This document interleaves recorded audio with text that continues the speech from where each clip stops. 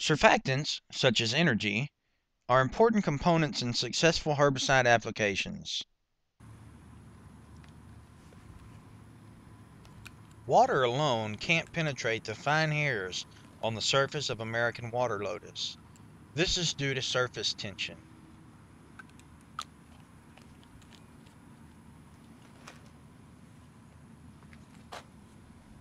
But water that has energy mixed with it has lower surface tension, and this allows it to reach the plant's surface and saturate it.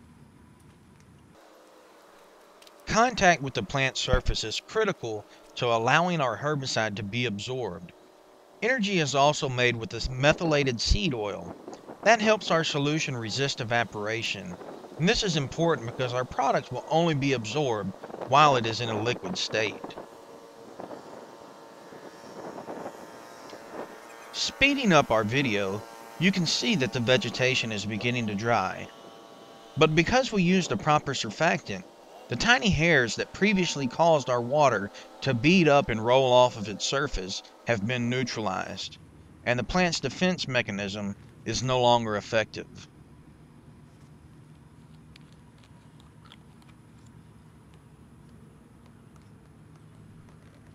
The use of proper surfactants can increase the effectiveness of our treatments and lead to fewer applications and increased savings.